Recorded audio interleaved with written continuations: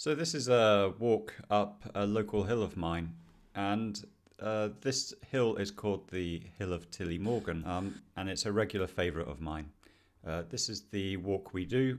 We park in a layby right here, and then we start walking up this track here, and once we get high up, we have some wind turbines.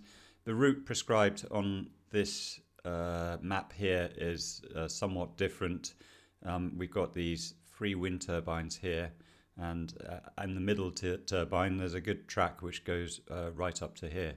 So let's get onto the track then. Okay, so I'm now at the start of a local walk which is called the Hill of Tillymorgan. It's about 350 metres high, this hill. This hill there is it's called the Hill of lowland, and that's about 430 metres high. Bit difficult to get to by foot, simply because there's no parking available. But with this one, there's a decent lay-by, and it's a nice short walk. So first of all, we head up this track here.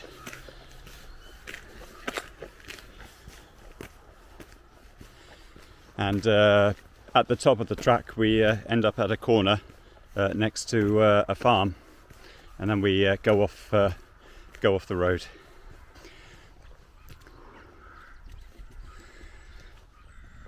Okay, so we're at the corner at the top of the road. Had a lot of local snow here.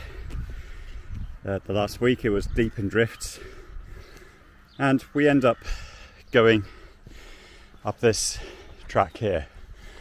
We are now through the track. Okay, so we're through the farm. Near the top of the hill we've got a line of 3 wind turbines, and we'll be going up to the one on the leftmost one, which is straight ahead, and then we'll be turning right.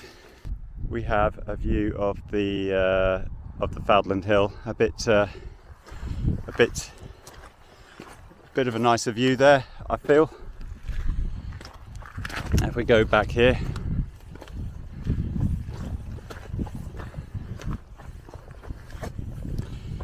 so that's what we're walking up. You can see the full extent of the track up to the edge of the forest. So then we walk through that forest, and then we are greeted with the wind turbines. Okay, so we've got some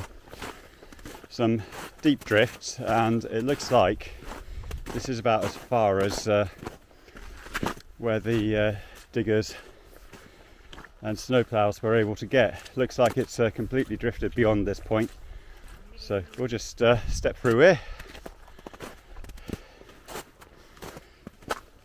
It looks like somebody's had a go on a motorbike going through here. It is a popular hill with off-road bikes. Okay, right, looks like we've got our work cut out for us here. Quite a deep patch of ground. I'm actually quite happy this motorbike made it through. Makes my walking a bit easier. Means I don't have to get wet feet, which is always a good thing.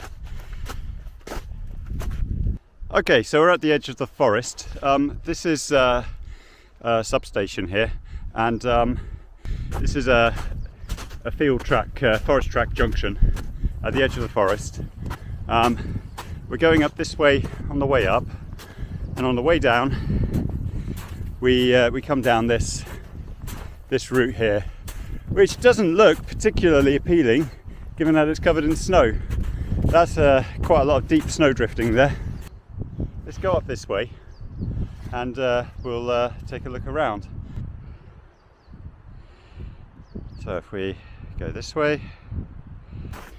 Okay, so we're in the forest, and we're coming up to the first wind turbine. Okay, so now we've got the wind turbine dead ahead. Before we get to this wind turbine, we turn right and we go this way.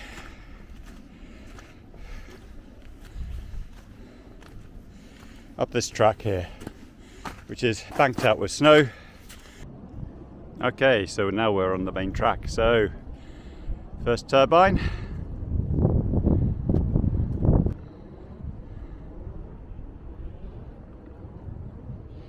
Here are the second turbines.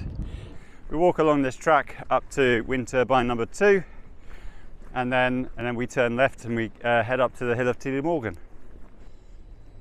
Okay, so here's wind turbine number 2. So it's a long way up there.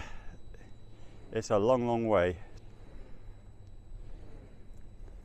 So we are now going to go up this track here. So this track gets you up to the heathland at the top of Hill of Tillymorgan.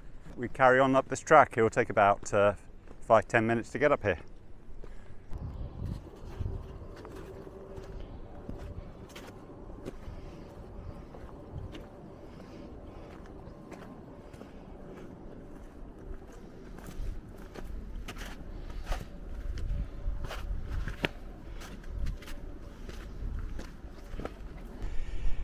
And this is your view.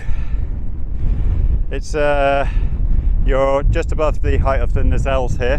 No, just under the height of the nacelles. So what we do is that fence on the horizon, that's where we head off. And there's a small footpath just along here.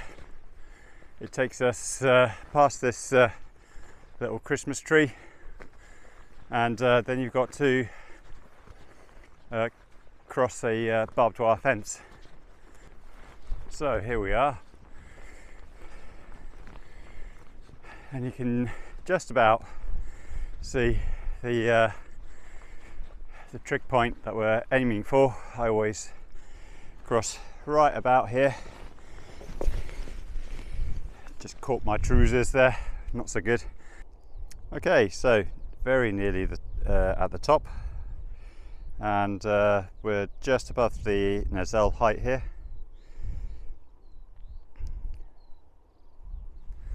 So it was a very fine start to the morning. Nice bright strong sunshine, but the cloud is rolling in from the south now. A nice big view opening up.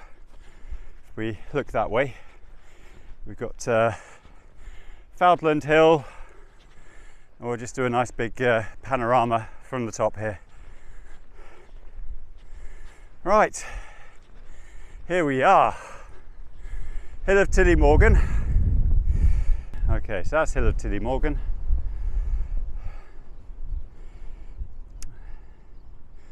I don't know what wind farm that's called. I think it's probably Fowdland Wind Farm. Over here we've got Knock Hill, which is I think on the border between Aberdeenshire and Moray, pretty close.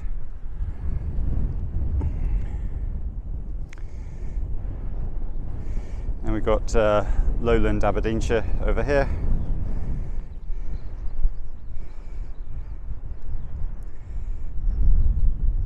And then we've got our wind turbines. Okay, right, time to go back down.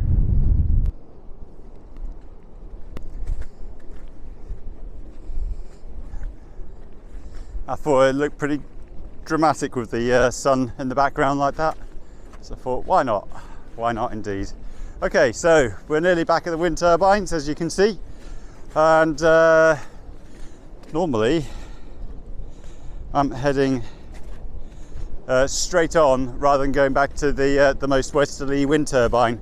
The snowdrifts, as I saw, were pretty deep. Okay, so I thought I'd cheat. Instead of trying to walk through the snowdrift, which is always a futile effort and rather unpleasant, I thought I'd just simply cheat. So coming up to the substation now.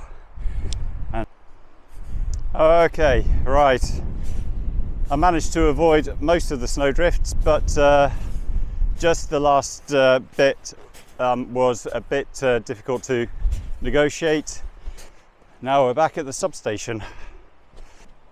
that's the interesting bit of the walk done. The main track down to the farm is quite scenic as well.